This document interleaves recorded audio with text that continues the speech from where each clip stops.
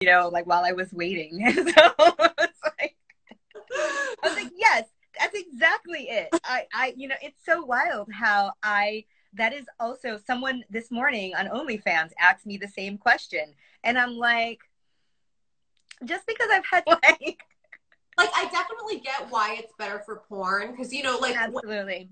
put half the dick in, it's nice to be able to see the other half out still. Yes, absolutely. But Absolutely. And also like as a woman with a really big ass, smaller dicks you just can't see anything yeah, on like in porn. Like yeah, it gets swallowed up.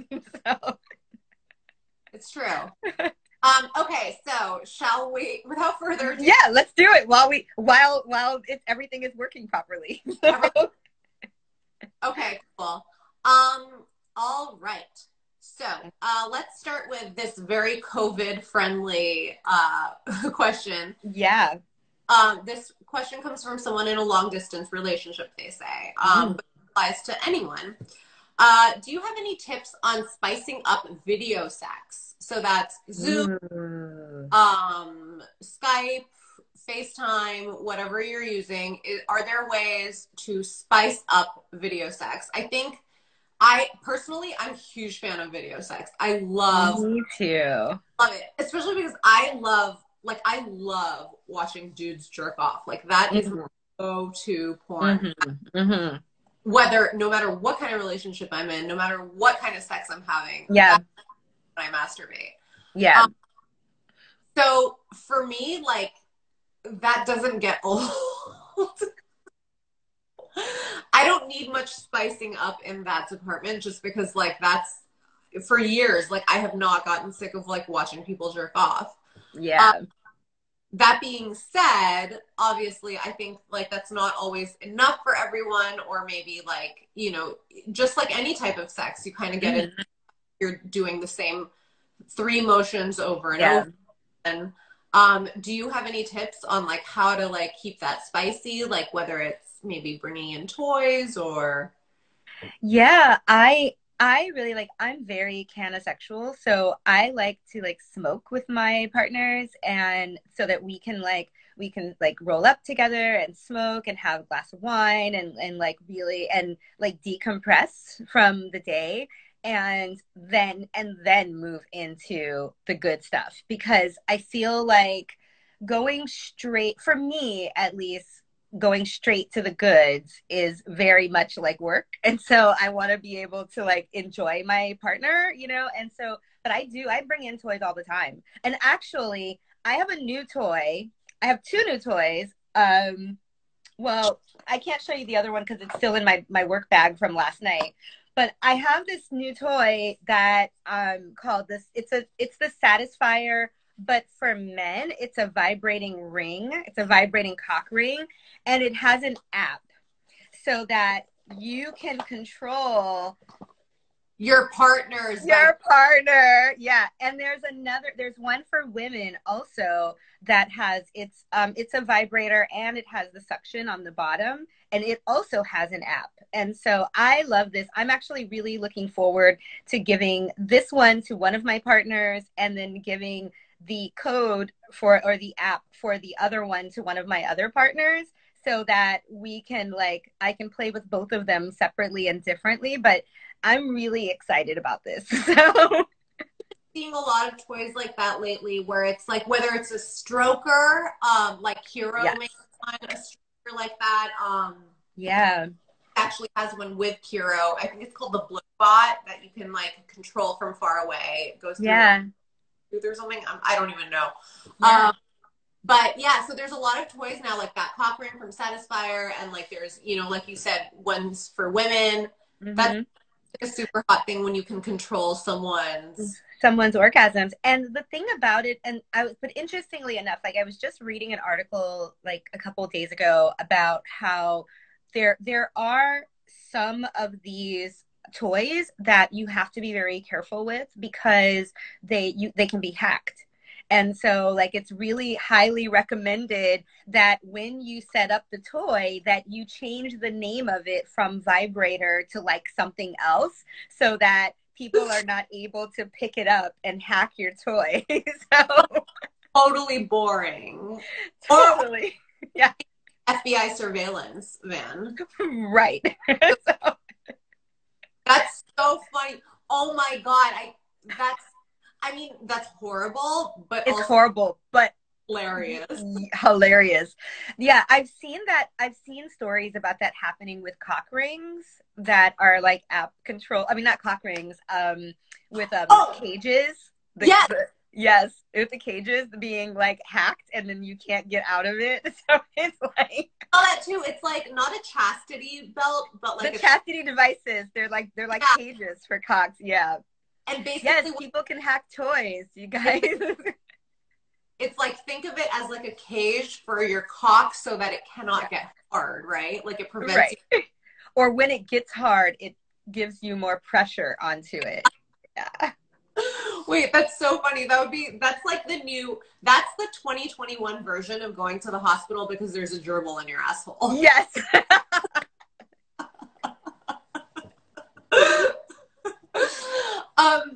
Yeah, so definitely like bring toys into the bedroom. There are Yes, so many definitely. like sex specific toys now. Also, Yeah. I don't know, for me, like foreplay is a huge, huge thing. And I think like Yeah. play a lot of times is like kind of like you said, like you like to smoke with your partner and like have a Yeah. glass of wine and really get into it. I think like it can even go before that. And like to me it's hot when I'm in like any kind of long distance thing or I'm traveling. I love when like a partner will text me all day long and being like, I Yeah. see you tonight. I can't like I'm imagining you Yeah. like to me like foreplay can last all day long. And All then day long. Yeah, I like sending pictures too. Like I love to send my partners pictures. I love sending them dirty pictures. I love sending them dirty videos. I actually I have most of my partners. There's two people I'm regularly seeing, and then I have other people that I casually like see whenever. But I love to send them photos that I'm taking for my OnlyFans before they go to OnlyFans. Or sending it to them before I post it to IG. It's like, oh, look at these pictures. Like, I want to show you what I've been taking pictures of. And yeah, and also for me, because like I'm not that good of an actress, like at all. So like I have to be into it. So often a lot of the pictures that I post, like my self-shot content, is actually stuff that I've shot for my partners.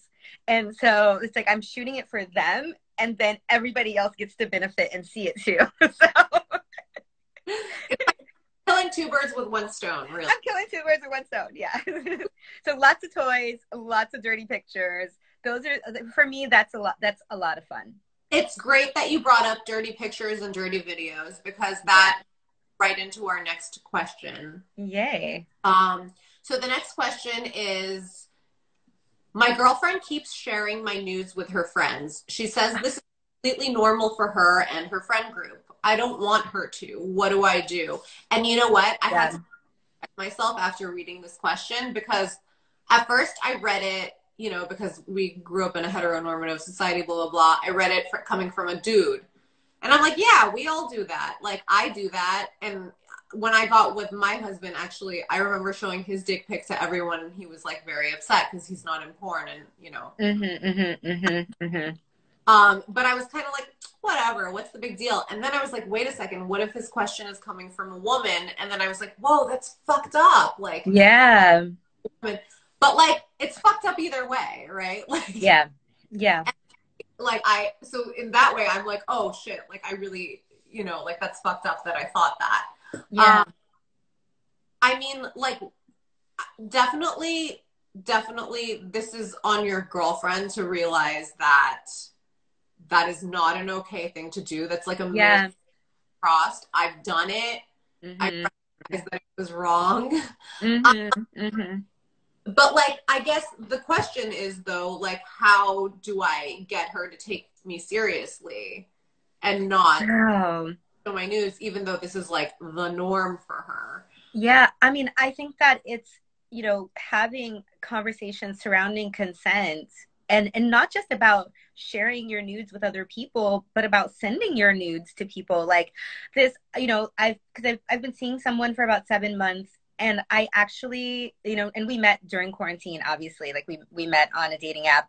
And I actually asked him, he's the first person I've ever asked before sending him nudes. Like, because I wasn't thinking about it. But then I realized, I'm like, well, we don't like unsolicited dick pics. So why would I just send unsolicited pussy pics to somebody or unsolicited nudes to somebody just because just because we're seeing each other?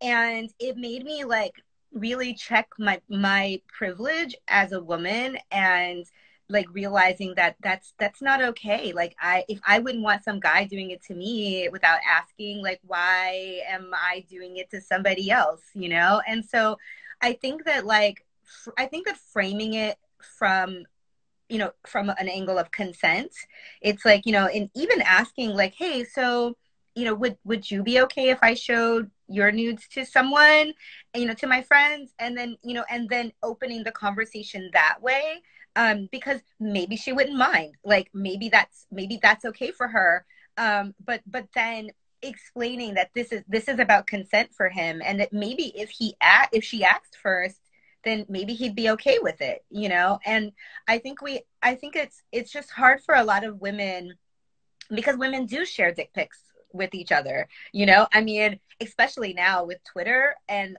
like how much Twitter has in the past been very okay about explicit content. I mean, my girlfriends and I, we share like video, we share photos and videos with each other all the time, but it's professional content that we're sharing. And so now it's like, okay, we need to, but when it comes down to your personal private, relationships, it's like, what's more important? Is it your that person's feelings? Is it your partner, your relationship, or is it the, the way that your friends, feel about, I don't know what I'm saying, like, yeah, yeah. The entertainment value for your friend. Yeah, exactly. And so I think that like framing it in, in terms of consent, and like, and also like, how would you feel if I shared your nudes with my friends, and doing it that way, that's really important.